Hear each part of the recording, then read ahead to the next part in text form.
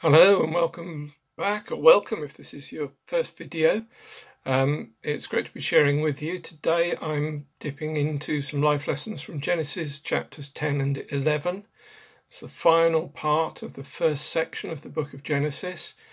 If you missed any of the earlier videos and you wanted to catch up, you'll find them on the Open Door Church Sunbury YouTube channel from Friday the 11th of May, Fridays until mid-July, along with loads of other great content for the other days of the week. So do go and have a look if this is your first visit. I'm looking at Genesis 10 and 11 together because Genesis chapter 10 is pretty much all genealogy, so it's interesting, but not the best material for a devotional video. The difference from the genealogy before the time of Noah in the earlier parts of Genesis is that many of the names now are recognizable from archaeological discoveries and ancient literature. So places like Kittim, Babylon, Akkad, Nineveh, well known to archaeologists and people who study the ancient material. Cush is known to be the area known to the Greeks as Nubia in northeast Africa. Mizraim is both the Hebrew and Neo-Babylonian name for Egypt. So a lot of recognizable names and places. We've moved now from prehistory into the historical period, where there's much more correlation that we can find with other materials and other sources. So in the midst of this genealogy, a couple of individuals are given special mention. One is a guy called Nimrod, of whom it's said he was a mighty hunter before the Lord, and that is why it is said, like Nimrod, a mighty hunter before the Lord. The first centres of his kingdom were Babylon, Uruk, Akkad, and Calneh in Shinar. Shinar being Babylonia, or Mesopotamia, as it is now. So here's a guy who, at the time of writing, was already a legend and a great famous warrior from the past. And Peleg, meaning his name meaning division, because in his time the earth was divided. The significance of these guys and why they're recorded and what's said about them is a bit obscure, but it's possible that both of them may be looking forward to the story that follows in Genesis chapter 11, the story of the Tower of Babel. So I'm just going to read a few verses from Genesis 11, starting at verse 1, actually. Genesis chapter 11, verse 1. Now the whole world had one language and a common speech. As people moved eastward, they found a plain in Shinar, that's Mesopotamia, and settled there. They said to each other, "Come, let's make bricks and bake them thoroughly." They used brick instead of stone and tar for mortar. Then they said, "Come, let us build ourselves a city with a tower that reaches to the heavens, so that we may make a name for ourselves. Otherwise we will be scattered over the face of the whole earth." But the Lord came down to see the city and the tower the people were building. The Lord said, "If as one people speaking the same language they have begun to do this, nothing they plan to do will be impossible for them. Come, let us go down and confuse their language so that they will not understand each other." So this is the story of the famous Tower of Babel. Babel being the earlier name for Babylon, as it became, which is very well known to historians and archaeologists. We find a couple of interesting things about their practices. First, they're using bitumen for mortar. Archaeologists confirmed that bitumen was used in that way in Mesopotamia during that period, and there are examples in palaces, temples, ziggurats, including the famous palace of King Darius in Susa. And then they used fired bricks. Now, bricks as such have been used since about 6000 BC, but fired bricks hardened, made of clay hardened in the furnace, were invented in China, and they were first used in Mesopotamia about 3000 BC, so a few hundred years before Babylon was founded. They had bricks not exactly like this from the good old London Brick Company. Theirs obviously came from the BBC, the Babylon Brick Company, which went bust in about 1000 BC. They tried to get a loan, but the only nearby bank was the Bank of the Euphrates, which obviously wasn't much use. Yeah, bank, river, get it? Never mind. Bricks and bitumen for mortar. So again, it's interesting to find archaeology confirming some of the things that the Bible says. So what can we learn and what can we see in this passage? Well, first of all, there was a rebellion. God had commanded mankind to spread out and fill the earth. And these guys said, well, let's not do that. Let's not be scattered. Let's gather together and let's make a name for ourselves. So they challenged God's authority and God's commission and purpose for mankind as a race by setting out to build this tower that reaches to the heavens. Now, as we've seen in earlier chapters, this is another use of hyperbole, exaggeration for the sake of emphasis. In Deuteronomy, the same phrase, reaching to the heavens, is used by the spies and by God himself to describe the cities of Canaan that they were up against when the Israelites first moved into the land. So not a literal skyscraper, but a description of structures that were monumental and impressive and said something about the builders. So the motivation for building this, we find, is pride.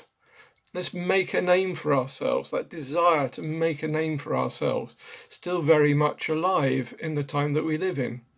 In his 4th of July speech in 2020, this very year, President Trump referred to the greatest structure on earth, what we have built, the United States of America.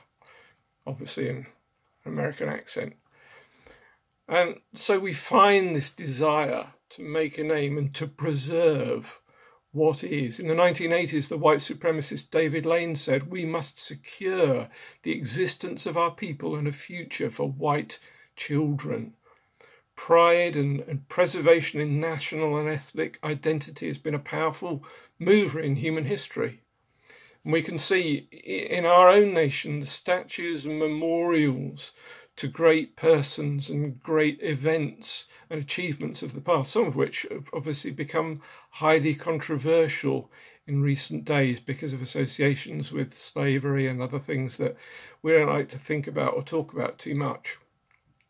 A guy called Joseph Howe said, a wise nation preserves its records, gathers up its monuments, decorates the tombs of its illustrious dead, repairs its greatest structures, and fosters national pride and love of country by perpetual references to the sacrifices and glories of the past.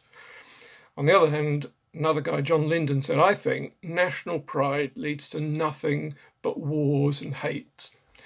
And yeah, it's great to be proud and to take pride in our nations, in our communities, to take pride in our streets, in our work, and those kind of things. But nationalism is just the acceptable face of racism. This sense that somehow our nation is greater and better than every other nation. No, it's just different. It's just different. Yeah, take pride in who we are, sure. But don't ever think yourself or your nation or your race or your community better than some other. And what we find is that this leads to futility. We have a saying, don't we, that pride comes before a fall. They set out to build a tower that reaches the heavens, but they fall short, and God comes down to intervene in their ambitions. Ambition is a good thing up to a point. It's a great incentive, but it can also be a recipe for disappointment. We're told, aren't we, you can do anything you want to do. You can achieve anything you set out to. Well, I wonder how many singers, how many actors, how many footballers and other sportsmen are grafting away on low salaries because they believed in that. They could achieve whatever they wanted to. They could become great as humanity wrongly measures greatness. In every competitive arena, everyone wants to sit at the top table, but there are never enough places. Contrast the attitude of Winston Churchill, who said, success consists of going from failure to failure without loss of enthusiasm. I like that as one who's had a few failures. Failure is part of life. We learn through failure as well as by success.